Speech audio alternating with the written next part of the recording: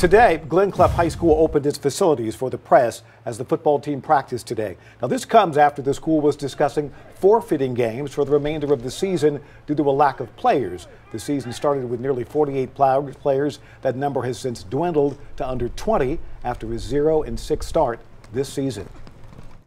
Up to that point, we had had 8 kids at practice. And I said, that's not something where we're going to have safety in numbers. If they can't practice, I'm worried about putting them on the field Friday night. 17 players suited up against Hillwood last week. The Colts football program has not had a winning season since 2011.